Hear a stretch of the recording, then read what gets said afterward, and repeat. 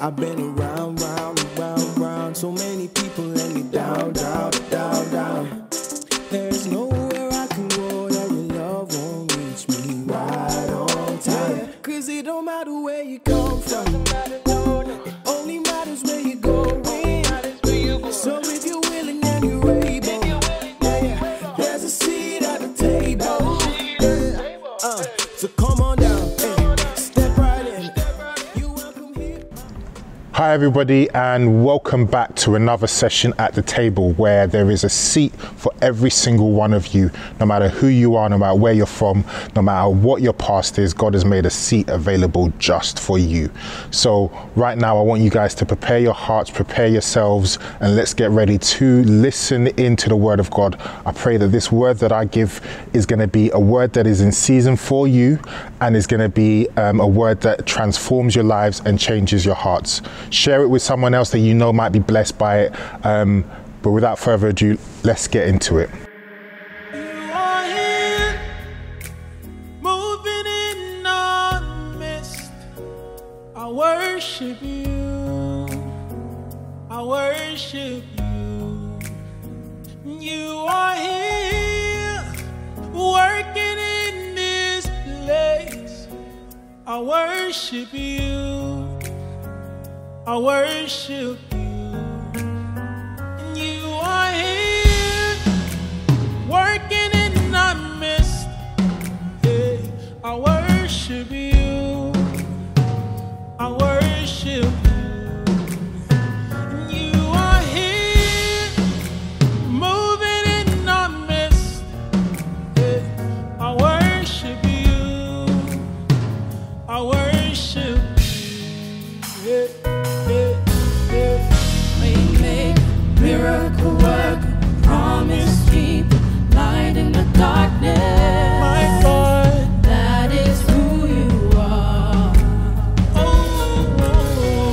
Waymaker, miracle worker, promise keeper, light in the darkness. my God, that is who you are. you are here, You are here, working in our midst. working in our midst. Hallelujah. I worship you. Whoa. I worship you. You are here, You are here, healing every heart. healing every heart. I worship you. Yeah. I worship. You are here, You are here, mending every heart. mending every heart. I worship you. I worship you. You are here, You are here, working in our midst. working in our midst. I worship you. I worship Hey, hey, hey. Waymaker, miracle worker, promise keeper, light in the darkness. My God, That is who you are. waymaker, Waymaker, miracle worker, promise keeper, light in the darkness. my God, That is who you are. say waymaker, Waymaker, miracle worker, promise keeper, light in the darkness. my God, That is who you are. say waymaker, Waymaker, miracle worker, promise keeper, light in the darkness. my God, That is who you are. say waymaker, Waymaker, miracle worker, promise keeper, light in the darkness. my God, That is who you are. say waymaker, Waymaker, miracle worker, promise keeper, light in the darkness. my God, That is who you are. you are here, mending every heart. I worship you. I worship you. You are here, fixing every heart.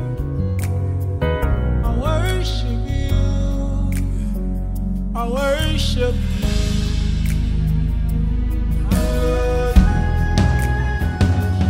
Hallelujah.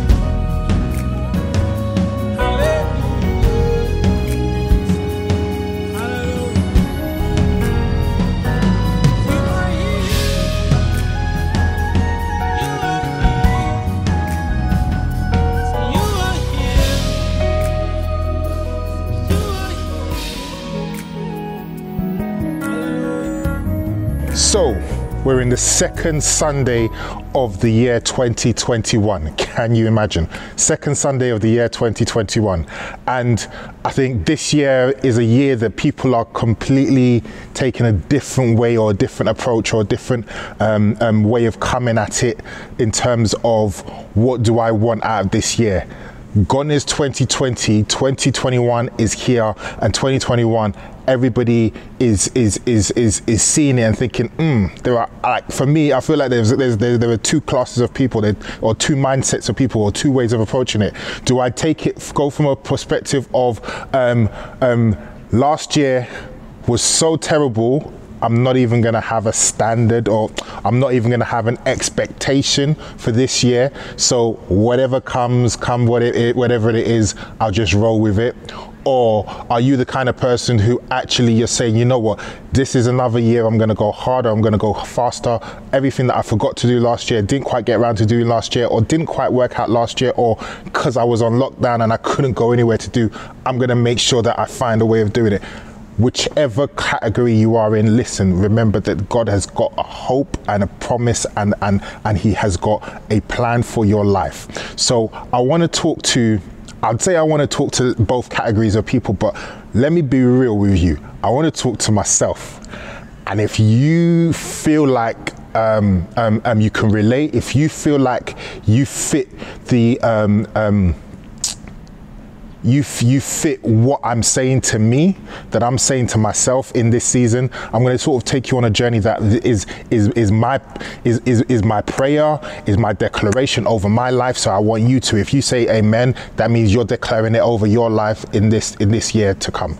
So for me, 2021, the thing that I'm sort of saying right now, and the theme for this talk that I'm having now, is 2021, the question is, or the statement is, what now? What now? Because the reason I'm thinking what now, because it's a question that I'm asking myself, but it's a question that I'm asking God, but it's a question that I'm also throwing back at the circumstances that we find ourselves in.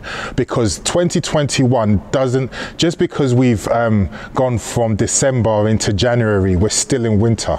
Just because we've gone from celebrating Christmas to crossovers to the new year, and we're now in a new month, doesn't mean that necessarily things have changed. It means time has passed, but doesn't necessarily mean that things have changed. So in some instances, the question of what now is a question of, okay, what am I expecting now from the rest of this season? Because I feel like we're still in a season, we're still in transition, we're still in lockdown.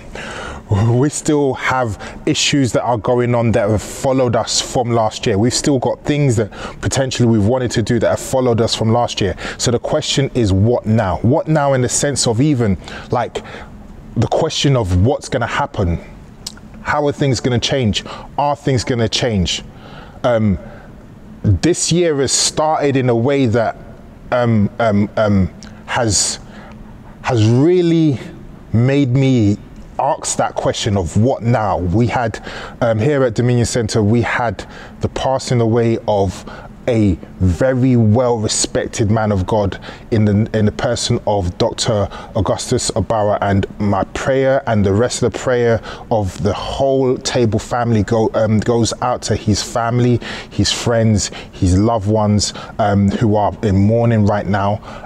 But for me, that really like days into, not even days, hours into the new year, a question that came to my mind is, God, what now? a question that I was thinking to myself is, what is going on? Like, I know that you are still God. I know that you are still have a plan. I know, and I know that despite what the news is saying, or despite what they're saying about we're reaching even higher levels than the first wave in terms of peak deaths or peak infection rates and everything like that, and you're seeing people around you hearing bad news or bad reports and everything like that. What can happen now in this year? And this isn't a message of sorrow, but this is a cry. The same way David will sometimes cry out to God and from a place of despair. I feel like this is for me, and as I said to you guys before, this is for me. If you see it as yourself and you wanna take some of the word of God that I want to apply to that statement for yourself as being something, then you can go along and say amen and use it as a declaration over your life. For me, in asking the question of what now to God, in asking God the question of what now, it's from a place of knowing that, look, there is a promise, there is something that has been spoken, there is an expectation of the goodness of God over my life. Why? Because I am assured of the fact that God is so good that in his mercy and in his wisdom, he made a way for me even before the foundations of the world began. His word says that, look, before you even went into your mother's womb, I formed you. I had a plan for you. I predestined things for you. So because I know that God has predestined things for me, even in the same way that Joseph saw a vision of what was to come in his future, and he would have gone through troubles of being abused by his brothers, sold into slavery, abused in the house of Potiphar, and so on and so forth. I'm sure there would have been a question in his mind at sometimes at low points where he would have said, but God, didn't we have a plan? Didn't we have a thing that you said you were going to do? Didn't you say you would always be there to protect me? Didn't you say that I was going to do X, Y, Z? Didn't you say I was going to do exploits in your name? Didn't you say I was going to be the greatest? Didn't you say I was going to be the top of my class? And now I can't even take exams. Didn't you say that I was going to be really successful and climb the career ladder and be an example to people who are coming up underneath me? And I've just been made redundant. Didn't you say, like, what now? What can happen now in this year? And I want us to look at this from a couple of examples in the Bible. I want us to start with the story of Joshua. And for me, this story or this passage where God speaks to Joshua just after Moses passes away, and gives him a bit of a encouragement, gives him a bit of focus to say, look, the people of Israel haven't quite yet got there yet.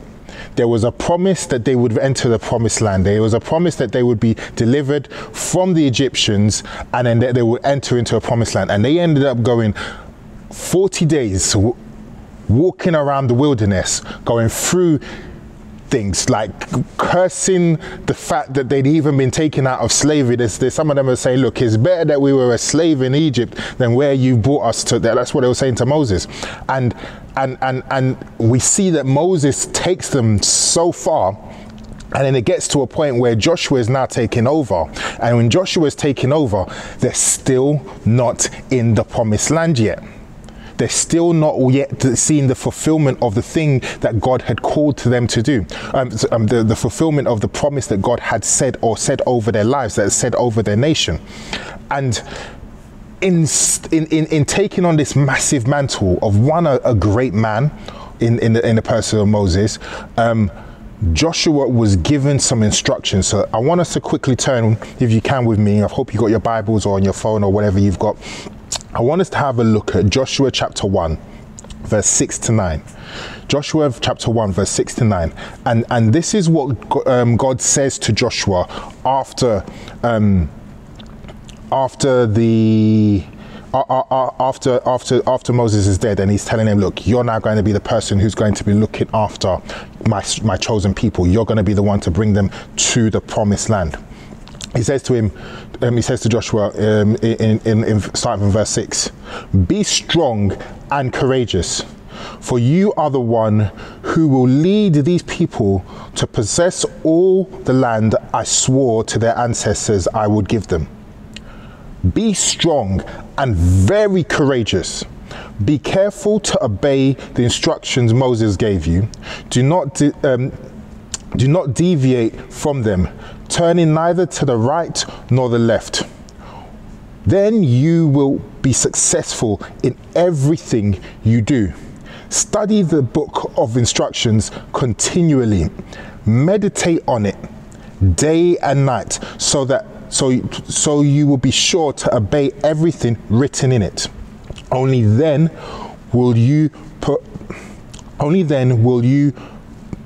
prosper and succeed in all you do. This is my command. Be strong and courageous. Do not be afraid or discouraged, for the Lord your God is with you wherever you go. For me, like that alone is my prayer for every single person who is watching right now. That is my prayer over my life. That is my prayer and declaration over your life. That is my prayer and declaration over your friend's life. Anybody who's like, I don't know if God cares. I don't know if God is really listening to me. I don't know if God really, really understands my pain. I don't know if I've done stuff that has meant that God does not listen. God is God is a good God. He's a forgiving Father. He is a loving King. He has a promise that he's promised to you, even if it's a promise that he's promised to your sisters, or that, like he said to your sister, he told your sister, okay, this daughter of mine is going to be great. Maybe a promise that he gave to your grandma to say, look, this son of mine will be a great man. This son of, like, God has has declared and decreed some stuff over your life, and even as you are coming closer to it, there is still an instruction. There is still an instruction that Joshua had here. And there was an instruction that was repeated 3 times to him in this passage. To be what? To be strong and courageous. To be strong and courageous. Why did he need to be strong? Why did he need to be strong? So what does it mean even to be strong? To be strong means that you are not moved or you're not shaped by external forces. If I'm soft, if I was a soft ball or something like that, I've got some tissue here. If you can see this tissue here, this tissue soft. So if I apply some pressure to it, this tissue is yielding to the pressure that is coming on it right now as I'm pushing it from one side to the other side, and it's actually yielding to that pressure.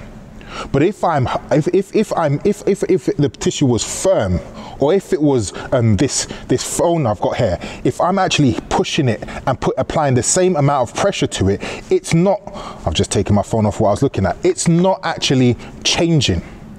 When Joshua is being told to be strong, God is telling him, look, do not change because of what is happening around you. There are a multitude of things that's coming up around you. When your faith is tested, when your faith is being taken to the next level, when your faith is being activated, because you have to start relying not on your understanding, not on your wisdom, not on your past records, not on your bank balance, not on your health, but on God. When you have to start relying on that, that's the point in time when you need to be strong. You need to make sure that you're not letting the pressures from around the from the world, the pressures of life, the pressures of circumstance to mold you, to shape you, to reform you, because you are strong in who you are. And who are you? You are a royal priesthood. You are a chosen generation. You are set aside. You have been bought with a price. You are a precious son or daughter of the King, bought with a price. That's who you are, and you need to be strong in that. Even in this season, even as we walk into this season of 2021, even in this season that we still find ourselves in, we need to remain strong, and not just remain strong in that conviction. We need to remain strong and be courageous. Being strong is about where you stand firm. Being courageous is now about how we progress. Being courageous, look, being courageous, a dictionary definition of courage is the ability to control your fear in a dangerous or difficult situation.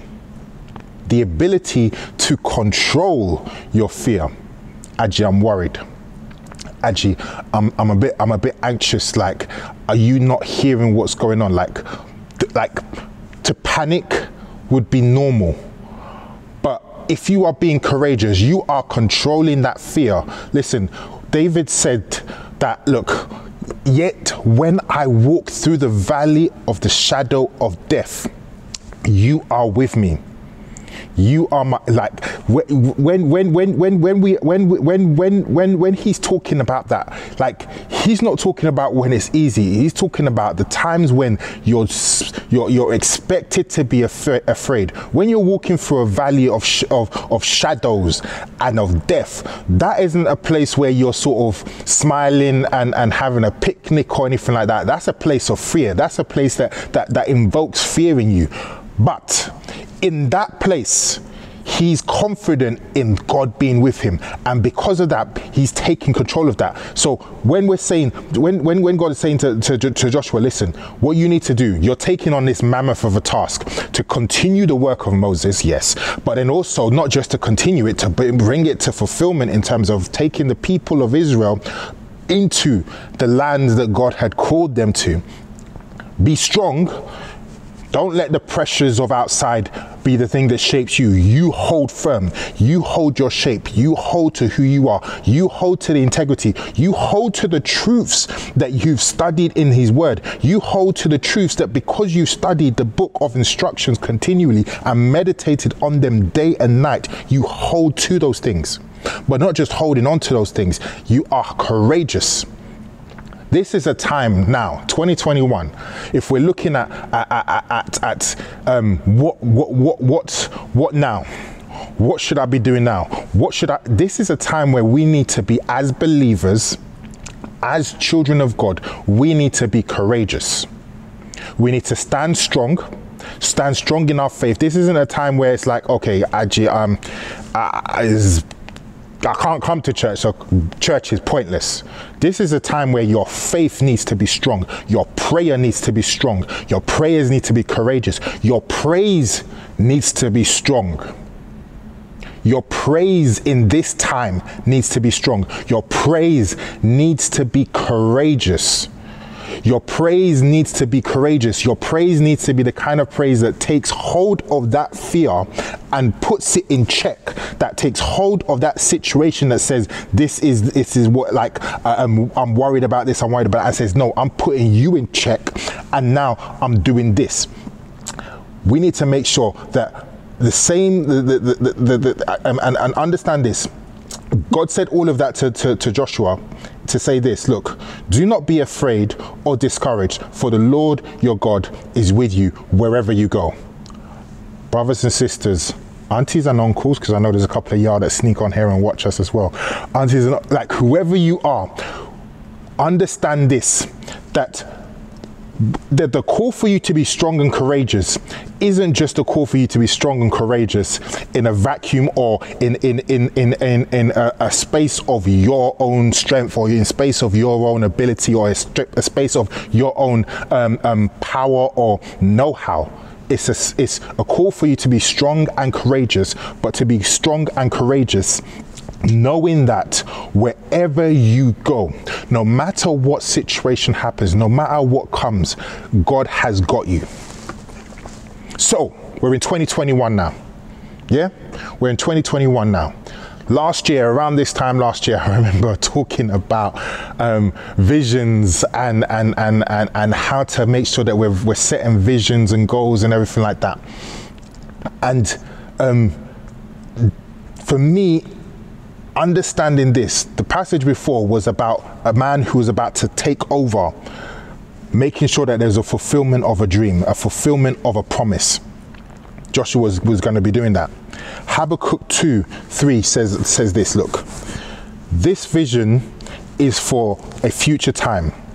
It describes the end and it will be fulfilled. It is, if it seems slow in coming, wait patiently, for it will surely take place. It will not delay. I'm going to read that again. Habakkuk 2:3. This vision is for a future time. It describes the end and it will be fulfilled. If it seems slow, if it seems slow in coming, wait patiently. How many of us right now, are there things that if we look back at 2020 and we were like, yo, this is what I want to be doing in 2020. This is the year where I'm going to start this. I'm going to kickstart my business. I'm going to, like, there's things that we've started, but it's like, God, 2020 really dragged me back. It really had me on lockdown. It had my goals on lockdown. It had my dreams on lockdown. It had my emotions on lockdown. It had every part of me on lockdown. If there are things that you know God had called for you to do based on the vision that you saw for your life, the visions that God had for your ministry, the visions that God had for your purpose, the visions that God has shown you for your business, the visions God has showed you for your family, if there are things that you're seeing and it's like, God, I'm not there yet, and I don't know what's going to happen in this year, because like, what now could happen? Understand this. The dream, the vision was for an appointed time. It was for a specific time, and it's potentially a time in the future, and it's still to come. But listen, even though it's taking time, even though it's going slow, even though it tarries, even though it's like, yo, when, wait patiently, and in that waiting we've got to be strong. But then I want to just jump back. Like, I'm not going to get too much into vision and making sure how our vision aligns and whatnot, but I just want to point out this point in which Habakkuk is telling us to wait patiently for the fulfillment, because this will happen. This is an encouragement to us that yes, God is going to be with us wherever, but then also we have this encouragement that look, we need to wait patiently and understand that the things that God has called for us will come to pass, that vision. But if we jump a little bit before this, verse 3, and if we jump to verse 2 of Habakkuk 2:2, we see that when it says to write the vision and make it plain, understand this. God wasn't telling Habakkuk to just write down any old vision. He wasn't telling Habakkuk, what do you want to do? He wasn't telling him, yo, what is it that you want? What is it you want your bank balance to be? No. Understand what was happening there was God was downloading into him his vision. So it wasn't just write the vision. It was it's write the vision that I have given you. Write down my vision. Write down my Yeshua. Write down my vision, God's vision. How many of us, if we look back at what we wrote down at the beginning of 2020, we're writing down our own visions, but not writing down God's vision? When we're saying what now, when we're saying what can come of this new year to come, the question I want to ask you is, in your questioning what is coming next, are you looking at what is God's vision for my next? Or are you still looking at your vision for your next? Because if you're looking at your vision for your next, you're going to do that on your own. You're going to be struggling to do that on your own strength. If you're looking at what is God's vision and you're right and you've written that down, I want you to even like I don't know if people are doing New Year's resolutions or declarations or resolutions and saying promises. Okay, I'm going to do this. I'm going to because I don't know. Some people think is it worth it this year? Like, yeah, 2020 was a scrub year. No, I didn't age it at all. I'm still 25. I'm still 21. I'm still like 19. Nah. When we're saying, I want you to write down your vision, I want you to write down God's vision for you. That means you got to spend time actually listening. That means you got to spend time actually seeking the face of God to say, yo, God, what is your vision for me? Not in this year. What is your vision for me? Me. What is your vision for my life? What is my purpose? Understand this. When we have unlocked God's vision, God's purpose, God's identity of us, the thing that he sees, this is how I see you, therefore this is what you fulfill. When we unlock that and we write that down and we make it unmistakably, this is who I am. This is who I am, not because this is who I think I am. This is who I am because this is how God sees me. Then understand this. Even in the times when it seems like we aren't that, even in the times where it feels like God has called you to be a prayer warrior, for example. Actually, I ain't prayed in like, yo, fam, I can't even tell you the last time. Understand this. God's vision of you is, therefore, you are. And even though his vision for you is for a future time and it describes the ending and it's possibly not completely fulfilled yet, understand that it is slowly coming, right? And because it's slowly coming, you need to exercise some patience in not giving up on that. Don't give up on who God has called you to be. Sister, don't give up on who God has called you to be. Don't give up on that dream that God has put into your heart. Don't give up, brother, on that thing that God has told you, birthed in you, that fire that he's put inside you, that thing that you think, you know what, I'm a bit too shy. I don't really know the words. I don't really know how to, no. Understand this, that God has said that he will be the one to support you in the fulfillment of all of that. Because at the end of the day, the vision you're talking about needs to not be your vision, it needs to be his vision. Write down his vision, make it plain so that you can see and run with it. And understand this, Philippians chapter 1 verse 6 tells us this assurance. And I am certain that God, who began a good work within you, will continue his work until it is finally finished on the day when Christ Jesus returns. This is an assurance. This is a promise. This is a promise in God's word that God, who started a good work, when did he start this good work? He started the good work when he died on the cross for us. He started the good work when he sent his son to earth to be God made flesh, so that he could pay the ultimate price to redeem us back to him. And because he started that good work, good work, he will continue that work, and he will continue to change us, realign us. He will continue to restore us. He will continue to bring us back to who we are to be in him. Because when the world tells us there is a drought, when the world tells us there's a pandemic, when the world tells us there's a recession, when the world tells us, look, businesses don't really know how to function right now because we're in a new trading tariff where Brexit's just happened, businesses are doing this and that. When the world tells us, look, families are being broken up, there's pressures on people, schools don't know how to function, universities aren't what they used to be.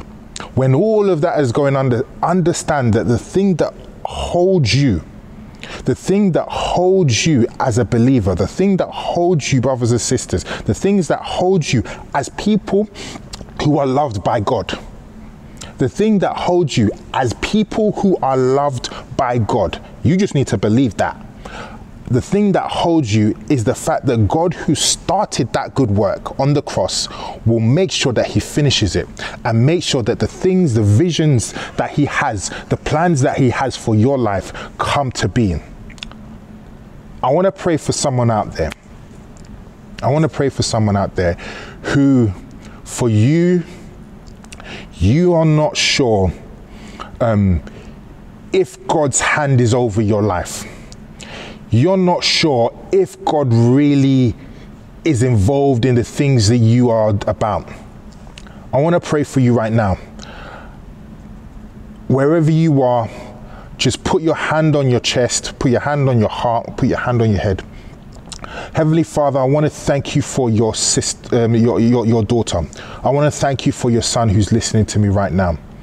Father God, I pray that they will come to understand your vision, how you see them, Lord God, how you love them, Lord God, how much you care for them, that you would bankrupt heaven just to reach them, just to save them, Lord God, just to take them from where they are, Lord God, to raise them to the heights that you have for them, to restore them to a place where no man, no woman, no institution can put a value on them, can say anything over them, but you alone, Lord God, speak goodness over them, Lord God. Father God, I thank you for the release of blessings into their life. I thank you for the release of love into their life. I thank you for the release of freedom into their life. I thank you for the release of forgiveness into their life, Lord God. Father God, I ask that this day, Lord God, be a change for them. That, Lord God, when they look back on this year and they're seeing all the things that could have been, and they're seeing all the things that did happen, they will know that throughout it all, Lord God, wherever they went, Lord God, in the same way that you said you would be with Joshua, Lord God, you are with them, Lord God, and you have been with them, Lord God, and you will finish the work that you said you would, the good work that you started on the cross in their lives, Lord God. Father God, I thank you and I give you all the praise and glory for the work that you're doing in my brothers and sisters' lives. In Jesus' name, amen. Look, if that was you that I was praying for, I want you to get in contact with us in the comment section so that we can continue to pray further. Look, this is a month where a lot of people take time to refocus, evaluate. Let's do that as believers, but let's do that and be strong in doing it, and let's be courageous in doing it. Whether it means that you need to go on a fast, we've got the church fast coming up at the end of the month, go on that fast and spend time seeking the face of God and saying, look, God, let me go back to basics on this right now. Because with everything that's going to come at me this year, I know already the year can go sideways super fast. We've seen it happen. We've seen it 2020. In this year that's coming, what now? What do you want me to do? What is it that you have for me, Lord God? As believers, let's push in and let's pay attention and attentively listen to the call of God. Listen to the voice of God, and let's begin to write his vision. Let's begin to write his vision for us. In Jesus' name, amen. I know you're tired saying Jesus take the wheel. It's never ever late to come back home. I'm sick and tired of doing it alone. I've been around, so many people let me down. There's nowhere I can go that your love won't reach me right on time. Cause it don't matter where you come from, it only matters where you're going. So if you're willing and you're able, yeah, there's a seat at the table. So come on down, step right in. You welcome here, my brother, take a seat. So come on down, step right in. You welcome here, my sister, take a seat now. Oh,